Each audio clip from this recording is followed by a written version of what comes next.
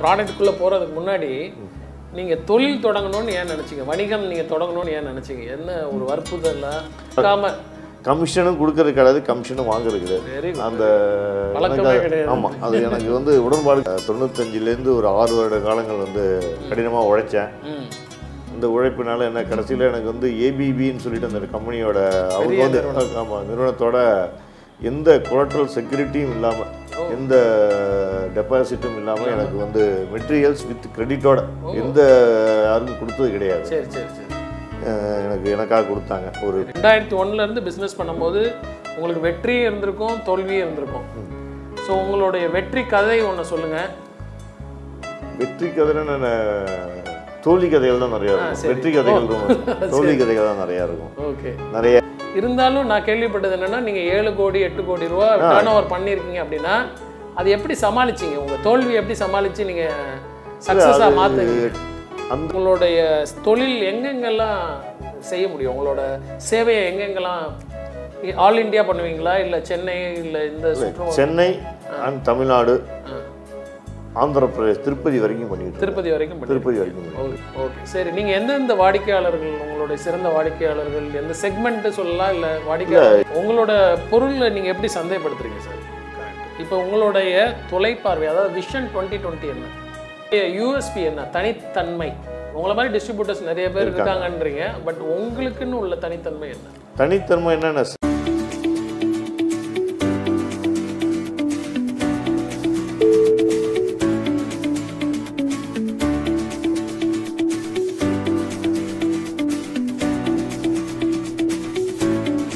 எல்லோருக்கும் வணக்கம்.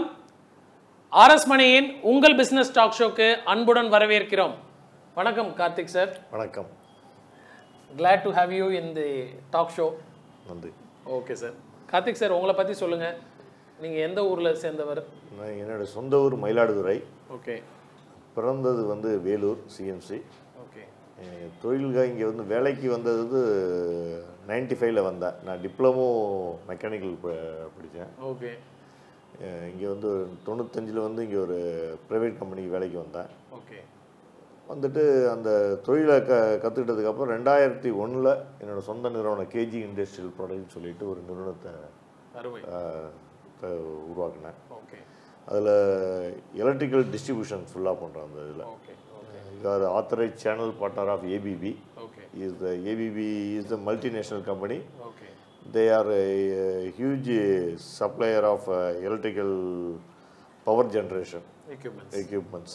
They are அதில் வந்து 2-3 ப்ராடக்ட்ஸ் நான் பண்ணிட்டு இருக்கேன். சரி சார், ப்ராடக்ட்டுக்குள்ளே போகிறதுக்கு முன்னாடி நீங்கள் தொழில் தொடங்கணும்னு ஏன் நினச்சிங்க? வணிகம் நீங்கள் தொடங்கணும்னு ஏன் நினச்சிங்க? என்ன ஒரு வற்புதெல்லாம் இல்லை? யாரும் இல்லை, அங்கேயும் நான் மயிலாடுதுறையில் நான் படிச்சுட்டு இருக்கும்போதே, நான் டிப்ளமோ படிச்சுட்டு இருக்கும்போதே அக்வா கல்ச்சர் தொழில் வச்சுருந்தேன். அப்பயே ஒரு ஃபார்ம் ஃபைனல் பண்ணும்போதே ஒரு வச்சுருந்தேன். ஓகே.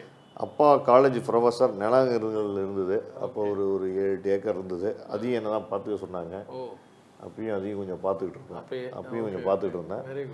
அக்வா கல்ச்சரில் வந்து கொஞ்சம் எல்லாம் கொஞ்சம் அந்த இடத்துல கொஞ்சம் ஃபெயிலியர்ஸ் நிறையா வந்தது, பண இழப்பீடுகள் வந்ததுனால இங்கே சென்னைக்கு வந்தேன். வந்தது வந்து என்னோட இன்னொரு பிரதரோட நிறுவனத்துக்கு தான் வந்தேன்.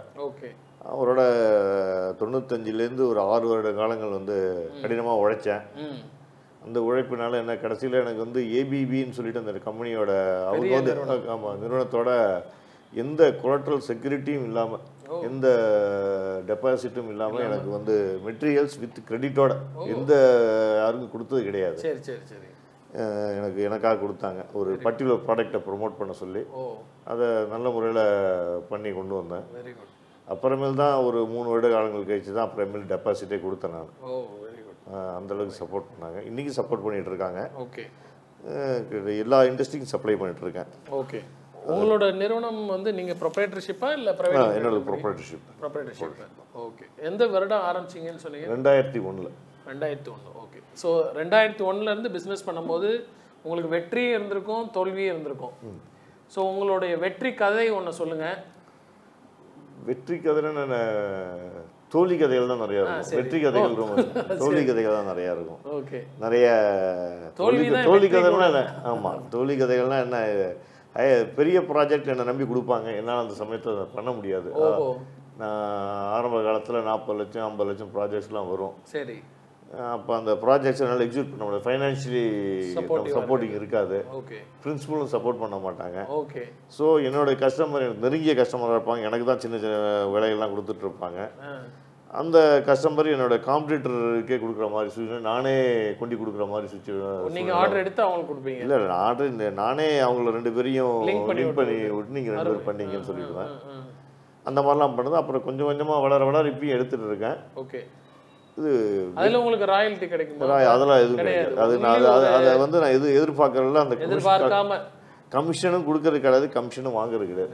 அந்த ஆமாம், அது எனக்கு வந்து உடன்பாடும் கிடையாது. அதில் ஓகே ஓகே முடிஞ்ச வரைக்கும் கொடுக்கறது கிடையாது. அதனால கவர்மெண்ட் சம்மந்தமான வேலைகள் எதுக்கும் போக மாட்டேன். சரி. ப்ரைவேட் செக்டர் மட்டும் தான். நீங்கள் சொன்னீங்க ஆக்சுவலாக இது வந்து உங்கள் தோல்வி பாதை, அதாவது பெரிய பெரிய பிஸ்னஸ் வந்தாலும் எடுக்க முடியலன்னு. இருந்தாலும் நான் கேள்விப்பட்டது என்னென்னா, நீங்கள் 7 கோடி 8 கோடி ரூபா டர்ன் ஓவர் பண்ணியிருக்கீங்க அப்படின்னா அது எப்படி சமாளிச்சிங்க? உங்கள் தோல்வி எப்படி சமாளித்து நீங்கள் சக்ஸஸாக மாற்றுங்க? அந்த ஆரம்ப கட்ட காலத்துல நிறைய எனக்கு தொழில் வந்தது. அந்த ஆரம்ப கட்ட காலத்துல எடுக்க முடியல என்னால். ஒரு 5-6 வருட காலங்களில் உழைப்பு பில்டப் பண்ணதுனால நம்ம ஐடியோட பேப்பர்ஸ், பேங்க் லோன்ஸு, அதை சப்போர்ட்டோட நம்ம வந்து கொஞ்சம் கொஞ்சமாக படிப்படியாக மேலே, ஃபேமிலியோட சப்போர்ட்டும் எல்லாமே. சரி, ரொம்ப முக்கியம் இல்லையா? ரைட்டு. ஸோ உங்களோட நிறுவனத்தில் எத்தனை ஊழியர்கள் இருக்காங்க? இப்போ என்னையும் சேர்த்தா 10 பேர் இருக்கோம். 9 ஊழியர் இருக்காங்க. 2 பேர் மார்க்கெட்டிங் இருக்காங்க. ஒருத்தர் சர்வீஸ் மார்க்கெட்டிங் இருக்காரு. 2 பேர் பில்லிங் அண்ட் அக்கௌண்ட்ஸில் இருக்காங்க. ஒருத்தவங்க வந்து மார்க்கெட்டிங் கோஆர்டினேட்டர் இருக்காங்க. இன்னொருத்தவங்க ஸ்டோர்ஸு, 2 பாய் டெலிவரி அண்டு இருக்காங்க. ரைட். நீங்கள் உங்கள் நிறுவனம் எங்கே செயல்பட்டு இருக்கு? இந்த சாலிகிராமத்தில் வந்து சென்னை சாலிகிராமம். இது வந்து only for godown and warehousing மட்டும் தான். பெரிய கார்பரேட் இது மாதிரி இருக்குது. Right right. Not open shop கிடையாதுங்க. Okay okay. ஷோரூம் மாதிரி கிடையாது, warehousing for industrial supplies. Okay right. இப்போ நீங்கள் வந்து உங்களுடைய தொழில் எங்கெங்கெல்லாம் செய்ய முடியும்? உங்களோட சேவையை எங்கெங்கெல்லாம் ஆல் இந்தியா பண்ணுவீங்களா, இல்லை சென்னை, இல்லை இந்த சுற்று? சென்னை அண்ட் தமிழ்நாடு, ஆந்திர பிரதேஷ், திருப்பதி வரைக்கும் பண்ணிட்டு. திருப்பதி வரைக்கும். ஓகே. எதனால வந்து நீங்க சென்னை முழுக்க விரிவடையல? இல்லை, சென்னை முழுக்க, சென்னைன்றேன், இந்தியா முழுக்க விரிவடையல. அது நம்மளால அதெல்லாம் பண்ண முடியாது. இதுக்கே பண்ண முடியாது, அதெல்லாம் செய்ய முடியாது. ஓகே. அங்கங்க சேனல் இருப்பாங்க. சேனல் பார்ட்னர் என்ன மாதிரியே சேனல் பார்ட்னர் இங்கே சென்னையிலே பார்த்தீங்கன்னா அங்கே ஒரு 4 பேர் சேனல் இருக்கும். Okay okay. சேனல் பார்ட்னர் இருக்கும். உங்களுக்கு இந்த மல்டிநேஷனல் கம்பெனினால அந்த ஏரியா ரெஸ்ட்ரிக்ஷன் இருக்கும். ஓகே. சேனல்ஸ் வந்து அங்கங்கே இருப்பாங்க. சேனல்ஸ் அந்த ரீஜனில் நம்ம போய் ஆப்ரேட் பண்ண முடியாது. ஓகே. அதுக்கு அனுமதியும் தர மாட்டாங்க. ஓகே சரி. நீங்கள் எந்தெந்த வாடிக்கையாளர்கள், உங்களுடைய சிறந்த வாடிக்கையாளர்கள் எந்த செக்மெண்ட்டு சொல்லலாம்? இல்லை வாடிக்கையாளர் எலக்ட்ரிக் பவர் இல்லாத எதுவுமே இல்லை இன்றைக்கி. எங்கெங்கே எலக்ட்ரிக்கல் தேவையோ அங்கே எல்லா இடத்துலையும் நாங்கள் சப்ளை பண்ணுவோம். இங்கே ஒரு டிரான்ஸ்ஃபார்மர்லேருந்து கடைசி சுவிட்சிலேருந்து முதற்கொண்டு நாங்கள் சப்ளை பண்ணிகிட்ருக்கோம். டிபெண்ட் ஒரு இண்டஸ்ட்ரியை பொறுத்தும் இருக்குது. இப்போ இன்டீரியர் டிசைனர் பண்ணுறாங்கனாக்கா அவங்களுக்கு பார்த்தீங்கன்னா டிஸ்ட்ரிபியூஷன் போர்டு, சுவிட்சஸ் அதெல்லாம் சப்ளை பண்ணுவோம். சரி. ஹுண்டாய் மாதிரி பெரிய ப்ராஜெக்ட் இண்டஸ்ட்ரி, கியா மோட்டார்ஸ் வந்திருக்கு. கியா மோட்டார்ஸில் we are taking for around ஒரு 70, அது volume of order is around சுவிட்ச் காம்பனண்ட் அரௌண்ட் 25-30 crores. எனக்கு ஆர்டர் வந்திருக்கிறது பார்த்தீங்கன்னா ஒரு 70 lakhs நான் ஆர்டர் எடுத்திருக்கேன் கியா மோட்டார்ஸ்க்கு. அதில் வந்து சில பர்டிகுலர் காம்பனன்ட்ஸ் மட்டும் தான் எடுத்துருக்கோம் நாங்கள். அதில் வந்து நிறையா போர்ஷன் எல்லாமே நம்ம பண்ண முடியாது. ஏதோ குறிப்பிட்ட பகுதியில் தான் நம்ம பண்ண முடியும். அதுலேயும் ரொம்ப குறைந்த பகுதியில் தான் பண்ண முடியும். உங்களுடைய யூஎஸ்பி என்ன? தனித்தன்மை. உங்களை மாதிரி டிஸ்ட்ரிபியூட்டர்ஸ் நிறைய பேர் இருக்காங்கன்றீங்க, பட் உங்களுக்குன்னு உள்ள தனித்தன்மை என்ன? தனித்தன்மை என்னென்ன சர்வீஸ். என்னால் வந்து ஒரு கஸ்டமரோட ஒரு நாங்கள் என்ன சொல்லுவோம், அவங்களோட ப்ராடக்ட் எதுவும் நின்றக்கூடாதுன்னு நினைப்பேன் நான். ஒரு ப்ரொடக்ஷன் இருக்குது, ஒரு என்னென்னா நிறையா panel filter, automation panel பில்டருக்கெலாம் supply பண்ணுவேன். பொருட்கள் வந்து சில ஃபேக்ட்ரிலேருந்து ஜெர்மனிலேருந்துலாம் வரணும். வரலான்னாக்கா அதுக்காக நான் வந்து முயற்சி எடுத்து நாங்களே சதமாக எடுத்து தருவோம். ரொம்ப ஃப்ளைட்டில் எடுத்து பண்ணுறது அதெல்லாம் பண்ணி தருவோம். நாங்கள் சர்வீஸ் கொஞ்சம் ஃபாஸ்ட்டாக பண்ணி தருவோம். அது மட்டும் தான் எங்களோட தனி சிறப்பு. அது மட்டும். நீங்கள் உங்கள் வாடிக்கையாளர்கிட்ட ஏதாவது சொல்லணும்னு விரும்புகிறீங்களா? என்ன நீங்கள் கேட்க விரும்புகிறீங்க?